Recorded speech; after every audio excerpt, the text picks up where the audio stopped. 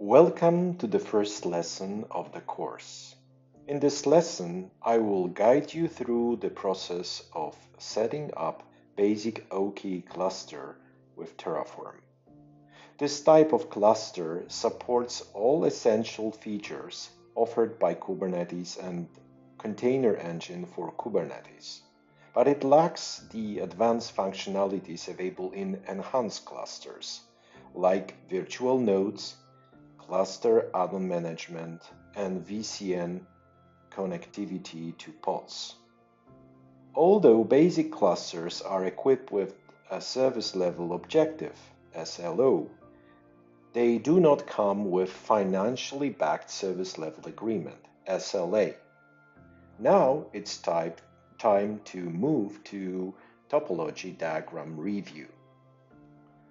This is a topology diagram of OKE basic cluster deployment. As you can see, we will use one OCI region. In our case, it will be Frankfurt. In this region, we will create one VCN, and this VCN will have three subnets. One subnet for load balancer for the future use, one subnet for API endpoint of Kubernetes cluster, and one subnet for nodes and pods. Additionally, we will have NAT gateway and internet gateway plus security lists and route tables. The Kubernetes nodes will be deployed as compute instances, and it will be 3 nodes as a bare minimum for high availability. And this is the end of the review. Now we can move directly to the code. Okay, I'm now in a GitHub repository where you can find the code for Terraform OKE module, which has been prepared for this training. So let me go directly to the training subdirectory and next to the first lesson with basic cluster. I scroll down and here I can pick up the command to make a clone of the repository in my Cloud Shell. Within a second, we should have access to the terminal.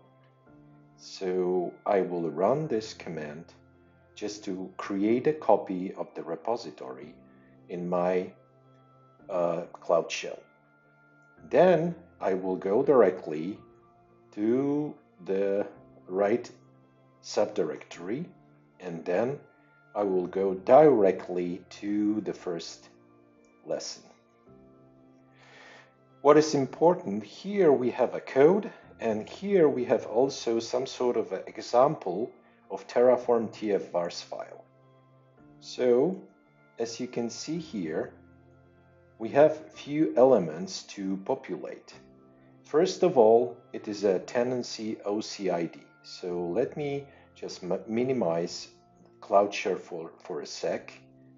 I will navigate through hamburger menu directly to governance and administration, and then tenancy details. In tenancy details, I will be able to find the OCID of my tenancy. I will copy that. I will restore again my Cloud Shell, and I will replace the tenancy template, which is here. And then I need to have compartment, right? So let me do another trick. I will go to governance administration. I will go to tenancy explorer, and I will go directly to my Terraform compartment. And here in a Terraform compartment, I will be able to copy the compartment OCID, right? Now I can restore back again my terminal, and let me find where I am. Not fully sure. Okay, I'm here. I will move here. I will delete this value, and I will copy OCID taken directly from my console, and next I need to change region into a real region, which is EU Frankfurt, right? Because I'm in Frankfurt. Now I can save this file, and I can copy this example file into the right file, which is Terraform TFVars. Now I can do something additional, which means I will open the code in a Terraform, in a code editor, and I need to wait a few seconds because Terraform, the code editor is just launching. I can close the Cloud Shell because I will have it sooner or later in my code editor, and then I can open the right directory for me. And this is the right directory with my repository. So after that and the relaunch of the code editor, I should be in a editor.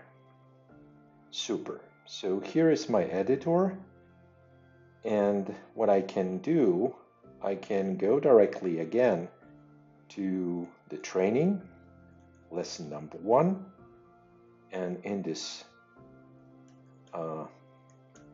terminal, which is embedded in my code editor, I can run Terraform init, and my Terraform will be initialized. Before going further, let's do the exploration of what we have in this lesson. First of all, Terraform file named OKE-TF. As you can see here, I'm using the module which is published on GitHub, and instead of just writing everything by myself, I'm just using this module to create OKE with the surrounding. I'm passing Terraform OCID, I'm passing the compartment, I'm telling here to create basic cluster. I'm also telling to utilize ARM shapes, which are part of the free tier, and I'm using node OCPUs set to 1 and node memory set to 4. So each and every compute instance which will build OKE cluster will have those parameters. What is also important, I'm telling here to do not use external external network. I'm just asking module to create the network for OKE cluster by itself, right? I'm also telling that API endpoint subnet, load balancer subnet, and node pool subnet will be public. That's why we have true here. So this piece of code will create everything what is needed for my OKE cluster.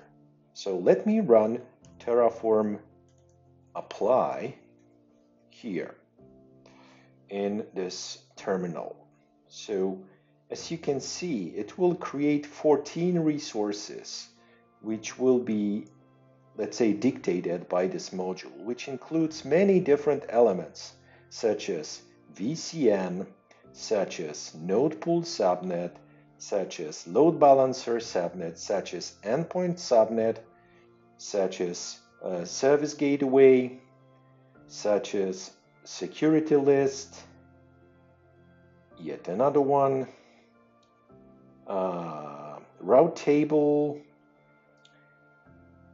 yet another route table, NAT gateway, internet gateway, as well as node pool and cluster itself. Okay, so now we are ready, and let me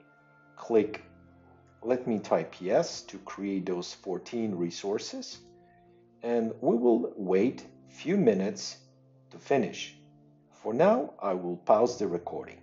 As you can see, 8 minutes have passed, so let us verify and discover where we are. So let me minimize the Cloud Shell.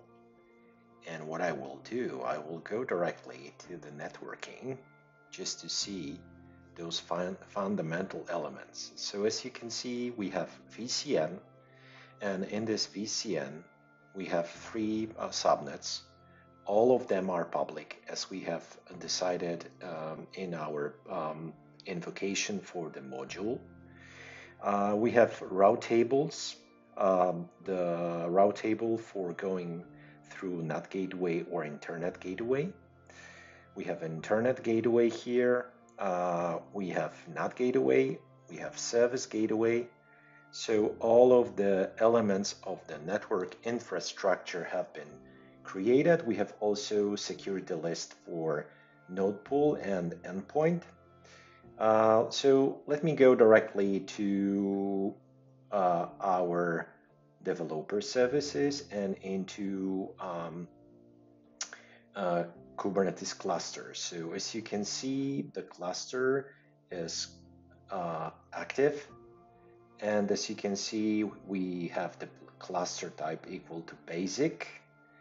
And I believe now we are creating the node pool, right? So if we go down, we have 3 nodes which are in a creating state. So I'm assuming it will be visible here in compute instances as 3 nodes, 3 compute instances with A1 flex shape, right? And those nodes will be then used as a part of the OKE cluster. Okay, so the process is ongoing, and yeah, we can monitor here also in a work request. So cluster is done and node pool is in the middle. Let me pause the recording and I will be back when all of the elements will be done. As you can see here, the process is finished. So apply complete, 14 resources added.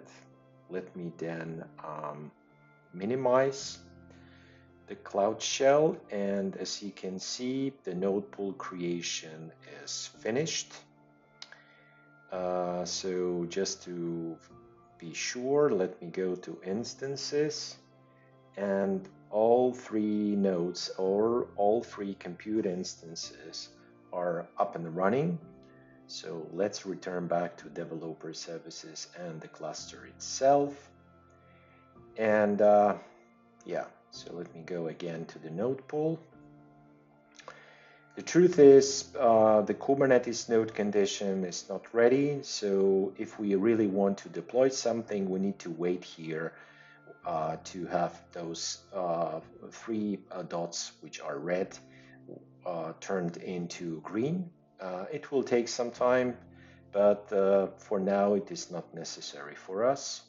So let me return back to the cluster. As I have mentioned, the cluster type is basic. Theoretically, from here we can upgrade that to enhanced cluster, but we won't do that because we are using Terraform. What is important and visible immediately is here, right? So for basic cluster, we cannot use VCN native Kubernetes cluster, OKE cluster. The only way is to use original one flannel overlay. So our pods won't be connected to any VCN directly, right? We will go through this overlay given by flannel.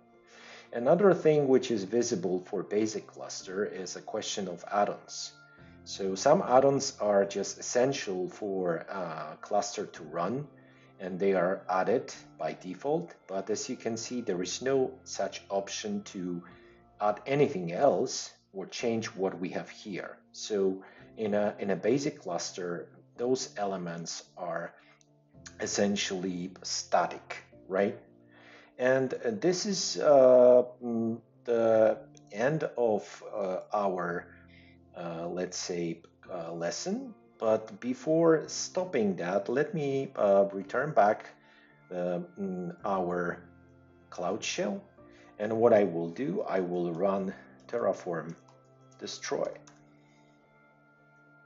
And Terraform destroy will eliminate all of the elements of my infrastructure.